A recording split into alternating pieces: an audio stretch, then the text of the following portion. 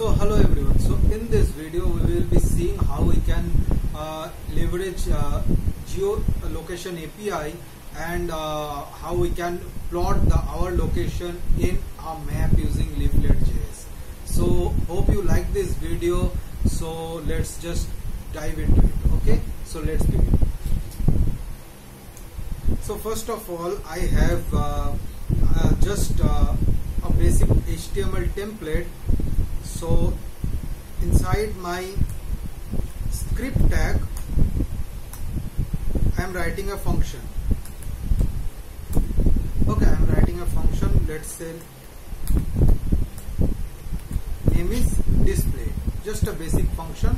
Okay, so now in Google type geolocation API. Okay, so open this link MDN web docs, and here you should find geolocation API. So there are some sample code. What I will be doing is I will take this part,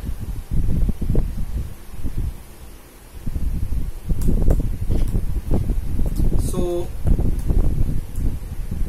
what this part actually will do is, see, all browsers do not support geolocation API, right? So this set of if-else statement checks whether your browser supports this. Only if it supports, then it will run the code or logic whatever is written over there, or else it will not render that code. Okay, so for now we are just doing console.log, and here we are writing geolocation is not present or not supported for this browser,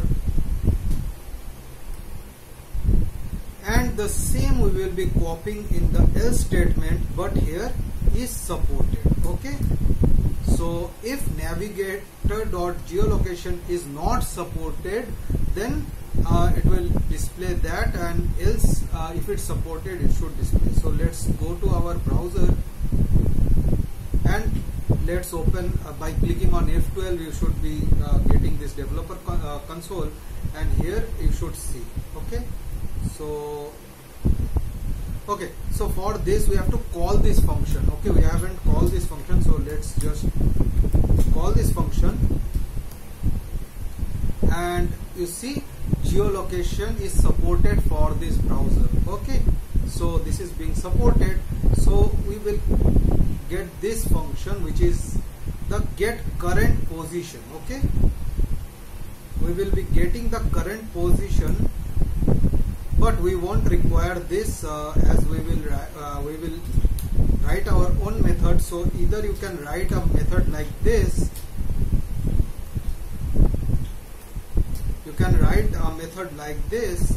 this is a callback function, so, or you can write a much simpler one which ES6 provides. So position, and here what you do is, here we will just first of all console.log and the position. So let's just go and check again. So now you see that we are seeing this pop up with allow or block the access. So every user should have the permission to hide their location, show their location. So I'm clicking on allow, and if you see we get this coordinates. Okay, we are getting the latitude and the longitude over here. Okay, so we have got this information. Now we want to filter out the information. So for that, what we will do is we will have const data equals, and inside this what we will be having is inside this we will be having latitude equals position dot coords dot and then latitude. So how I know this is, see, I will try to navigate to you, guide you through the navigation. So see, this is the object, this is the JSON which is getting returned, and if you see the below here, it's latitude inside coordinates. Okay, so coords, inside that you have the latitude. So for that reason I am in my position, which is here. Inside that I have these coords, and inside that I have the latitude. Okay, so now similarly we will have the longitude, which is position dot coords dot longitude. Okay, and we will just now console and log that data. So you see, we have filtered out only the latitude and longitude. Okay, so this is it. Now we will we have leveraged the geolocation API, but we want to display it inside a map. So how we do that?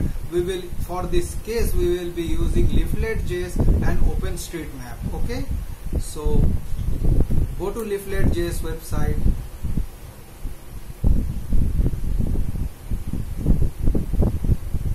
And here you should find this quick start guide. Okay, so click on that. So here you will get the CDN links without which you won't be able to leverage Leaflet.js. So just copy that.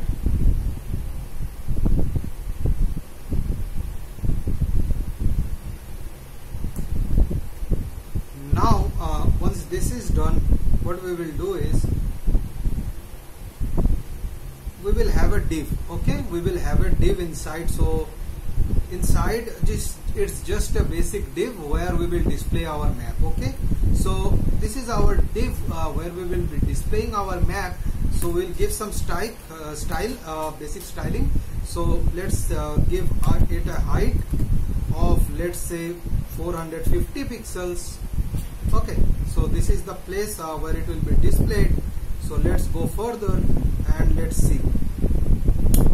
So now we have to see what this line of code does is this actually calls the map function, and what it does is it actually links to our div, which is our div has map ID as the ID. If you notice map ID, the ID is map ID, so it will link that and place the map, the frame of the Leaflet.js inside that. So we will just take this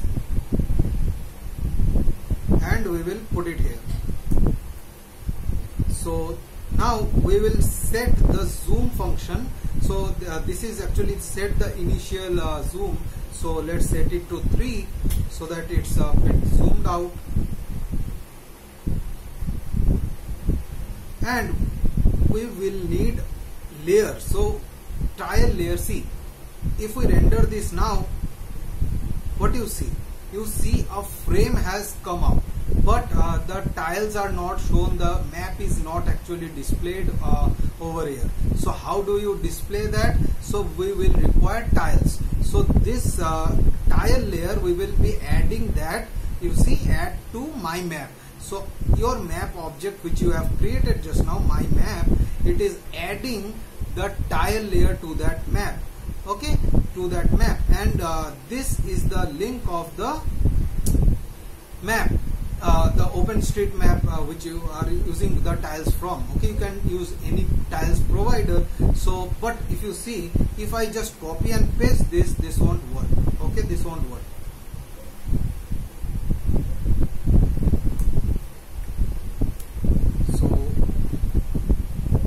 So you see, there is a it is not getting called. Okay, so the tiles are not getting displayed. Why is that? Because there is something called access token. So it needs a token or a API key in order to display the tiles. Okay, so it's a paid version. So there are some free version. So go to OpenStreetMap tiles, and inside that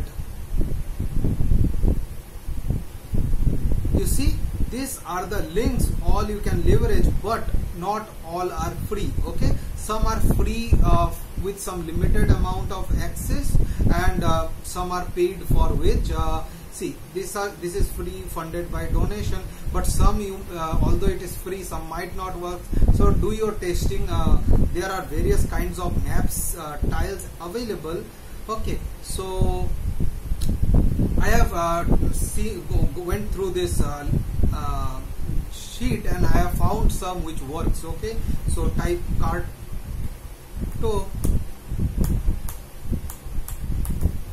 and you should navigate to this two. So I have found that these two maps work, mapping tiles work. So you can go through all the links and you can check which works. So here we have two colors, which is one is dark color, another one is white color. So let's choose this one and paste it instead of this URL. Okay, so that's it, and you should be able to see your map. So you have your map and it's a complete map. If you zoom in, if you see, as you zoom in, you should be able to see everything. Okay, see, you should be able to see every location and everything. So it's a map, and also you can use this if you want to. Okay, so let me show you that as well. So that's a dark theme for this. So same map, only the color is different. So if I zoom in, you see the map is here, and but I will use the white version for this video. So now our work is to display that. So how we do that? So go a little below. So see, you can use like this circle to circle the location, or you can use a marker. Okay, so you can use a marker. So in this case I will use a circle. So let me grab this. So what this is doing is this is setting some properties like color, what color the circle will be, and all those. And then what it is doing is it is adding this feature to my mapped object. Okay, so just take this and inside your navigation, where you now know that the navigation is working for this browser, inside that place this. Okay, inside that place this just below. Okay, below, after you have this data object, we will need the latitude and longitude. So instead of this hard-coded value, we will use our data.lat and data.log. So that's our value. And now if you go again, so what this is doing actually, this is adding the circle. This is adding the circle to the map, to the location where my current location is. Okay, so let's just click on allow, and you see, so it is showing that in the map. Okay, you can zoom in and you see, if you zoom more, you should see a big circle.